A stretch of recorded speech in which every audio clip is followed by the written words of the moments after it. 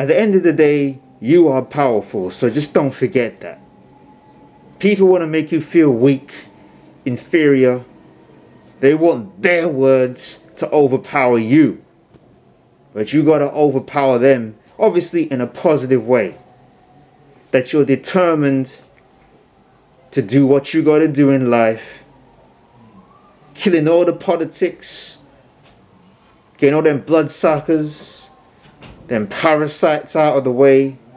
And then moving forward with what you got to do. So don't feel foolish when you got a great idea and you want to release it out there to the world. Don't feel foolish if people mock you because you have a positive way of living and they want to live that venomous, poisonous lifestyle. Don't kid yourself about what you want to do in life.